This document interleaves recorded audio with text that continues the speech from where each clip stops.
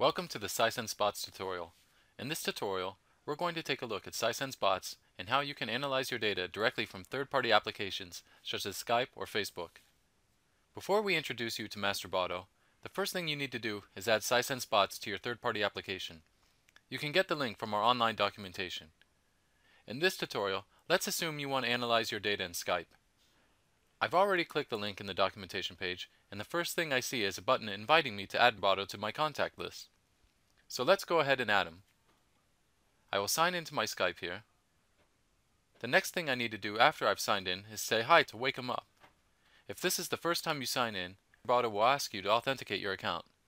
If you don't have a Sisense account yet, click on Play with Boto and explore some sample dashboards we've created for you. Once you're ready, click on Authenticate to connect to your own data. When you authenticate, you need to add the URL of your Sisense account with the HTTP or HTTPS protocols included.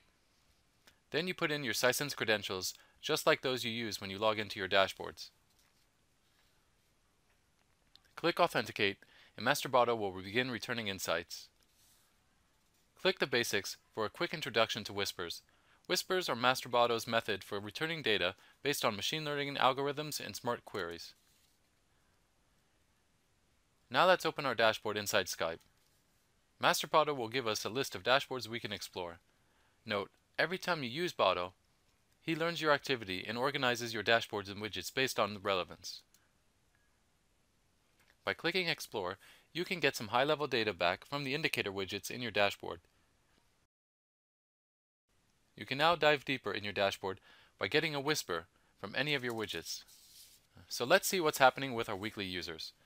Master Boto may take a second or two to return the widget as he's scanning all your data and performing a smart analysis. Once he's ready, he displays your widget inside your application and provides some insights in natural language. We can see the widget here. Now inside our application we are currently located in the widget. If we want, we can dive deeper for more insights and see a list of all the filters applied to the widget. Keep in mind that as you dive deeper into your data, you can return back to the dashboard list by clicking Get, the dashboard's name, and then Dashboard. And this will return you to your dashboard you opened with all its widgets. From there you can go back to the dashboard carousel we saw when we first started, or open another widget in the current dashboard. However, we want to play with some advanced options Boto offers. Boto will display a list of commands you can type. Let's get the widget we saw from our dashboard, Weekly Users. So let's type Get Weekly Users from Master Boto Dashboard.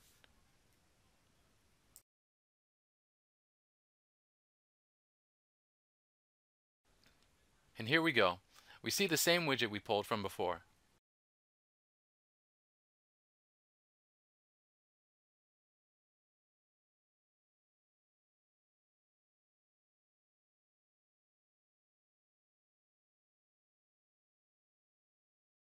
Now let's try another command here. We can analyze specific widgets to return insights like we saw before. So type Analyze and the widget's name, in this case Weekly Users.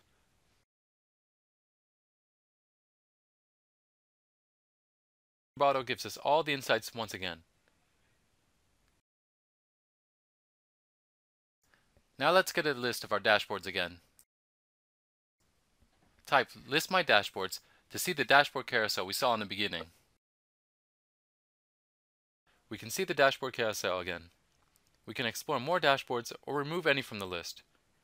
Removing a dashboard just deletes it from the list here, not in Sisense.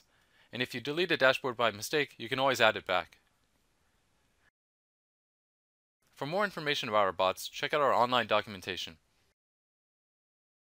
Sisense bots are currently in Sisense Labs being developed by the Sisense X team. As we are continually improving its performance and adding new abilities, we would love to get your feedback. Feel free to get in touch with us at ron.orn@sisense.com.